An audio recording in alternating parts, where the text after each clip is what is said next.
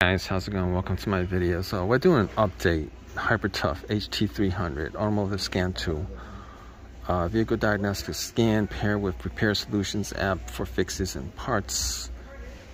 40, it's like 39.96 is like, 47, probably like close to $50 if you consider gas coming here to Walmart to pick this up. But this is generally what a $20 scanner would go for on Amazon. I'm pretty sure. I actually did a review on it. This is more of an update. If you guys have this, drop a comment in the comment section and let us know whether this is a decent scanner or not. I thought it was a decent scanner when I used it, but to be honest with you, for like close to $50, yeah, it's a bit, I mean, you could probably get one for like $25 on Amazon and get it the next day if you guys want. Okay, and I'm not knocking hyper tough, because I actually like hyper tough stuff. All right, as you guys can see, obviously covers 99-96 in new, because that's when they actually did the OBD2 on vehicles. Retrieves generic codes, reads and clears, displays code priority, displays code severity, battery and alternator tests, views, freeze. I mean, it's not like a lot of stuff that it does. It's not like a lot of stuff that it does outside of like a $20 scanner. To be honest with you, I like the fact that it's got a colorful display. It's pretty decently easy to use, but you're talking about like a $50 scanner here. There was a time where I actually could pick up a $20 scanner and get the same thing, but apparently they have this other one, HT100, that's a knockdown from the $20 scanner, and you get, you get stuff. That scanner is like, I had a scanner from 2015.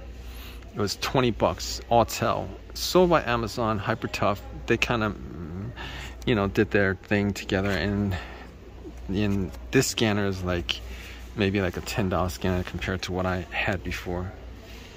I mean, like, if I had to like do a review on what I had and what this is, like 2024, and this is the scanner they have, I didn't think this was too good. But in any case, that's not what I'm doing an update review on. It's a decent scanner. $55, probably not a decent scanner. $55, to be honest with you. That's how I feel about it. It's good for what it does. It should be probably in a $25 range, but considering like everything's pretty expensive these days, I don't know. I mean, it's your money. You choose what you guys want to spend your money on. Comparable scanner like this is like probably like the same price as Harbor Freight. Probably the same at AutoZone or whatever. But in any case, if you guys have this, you guys like this, you guys think it's worth the price, drop a comment in the comment section. Let us know whether this is a decent deal or not. Leave a comment, please subscribe, all that good stuff. Appreciate your time, guys. Take care.